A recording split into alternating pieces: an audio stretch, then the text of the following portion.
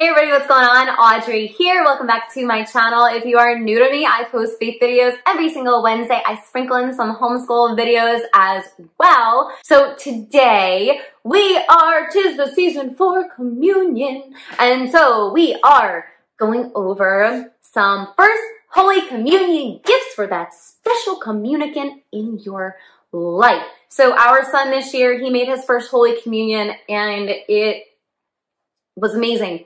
I am so grateful that he has been able to receive 2 more sacraments, which is great. And he is filled with grace and he's amazing. He really is. Like, I know that is like mama boasting and stuff, but no, seriously, like my son and daughter, my children and my godchildren and my niece, they are so much further ahead in their faith life than I was, even at like 25.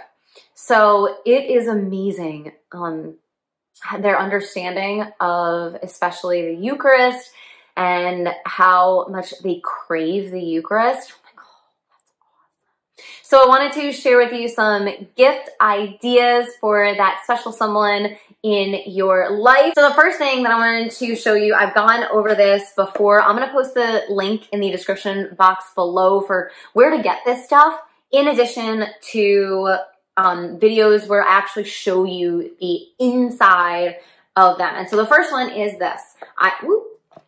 Light on there, but this is the Catechism of the 7 Sacraments. And what I love about this is that it goes through all 7 sacraments, why we do it, what we do. It was created by a Catholic family. There is another Lego book that was not created by a Catholic. So make sure that you do your due diligence and actually take a peek at what is inside. But this one actually was created by a Catholic family. The kids look at it all of the time. They read it and it takes you on the journey of 2 different Lego people, a boy and a girl. The girl has questions, the boy has answers. It shows you the rosary, how to pray the rosary and why we pray the rosary. But specifically for the Eucharist, it's really, really great how they do it. They talk about Passover, the fulfillment of the 4th cup when our Lord died, and so forth. So this is a really great place to start.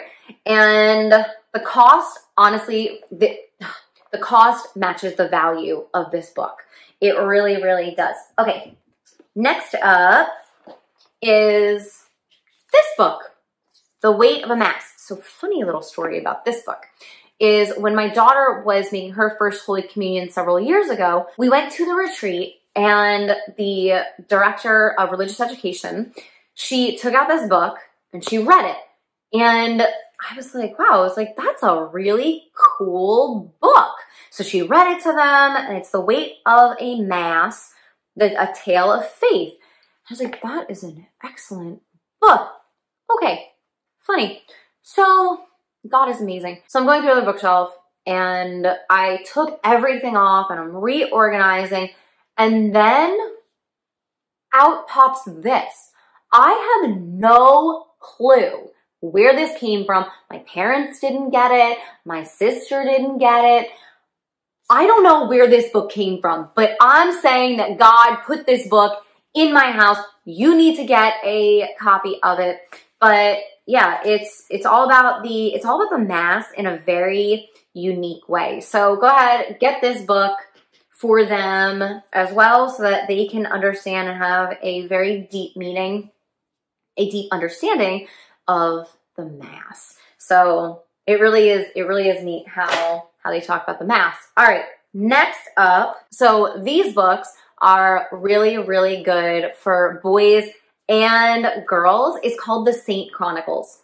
So I have 2 of them that are here. There's 4 in total, and you can check it out. Look, it's in comic book form, and it's really, really neat, but it goes through the saints, and there are 5 saints in each book.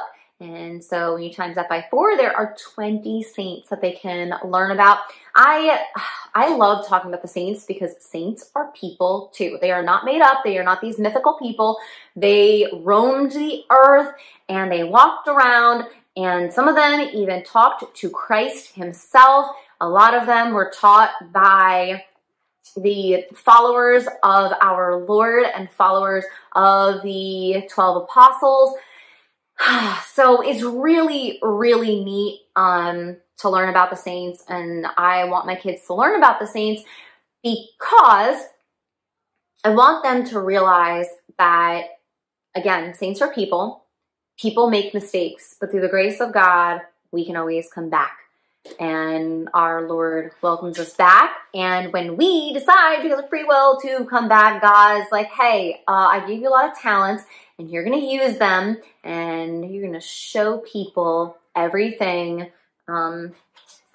Show them what I can do. All right, so the Saint Chronicles are really, really cool. My daughter and my son love these. Great, great gift. All right, next. This book is so cool. My mom actually took it and she read it like in an afternoon. She's like, this is a great book. But Heavenly Host, Eucharistic Miracles for Kids. It's the 2nd edition. It has the Catholic Writers Guild seal of approval, which is awesome. But they're short little accounts of, here we go, the Miracle of Fatima, Buenos Aires, a letter from St. Philip Neri, real miracles in real places. And they're just a couple pages long. Like, look at this. This one's only 3 pages long. And so the kids can go through this and read about the Eucharistic miracles that have happened. Like, the host has actually turned into flesh. Like, that is incredible. So this is a really, really neat book. There is a Eucharistic miracle movie that is coming out. I'm going to post their link below. Go donate to them because they are doing some pretty amazing and powerful. Okay, so go ahead and donate to them. And then also check out Blessed Carlos Acu. I'm going to post him below too, but he is the young man at a very early age. I think he was like 11 when he started a website so he started keeping track of all the Eucharistic miracles. It's really, really cool. So go check that out as well. Okay, now finally, where is it? Here we go. Get your communicant rosary beads. Okay, I'm not going to take this off because my son, like, this is for him. But it has a chalice and a host on it. Isn't that so cool? And I need to get this blessed. I need to get it blessed. So I will be doing that this weekend.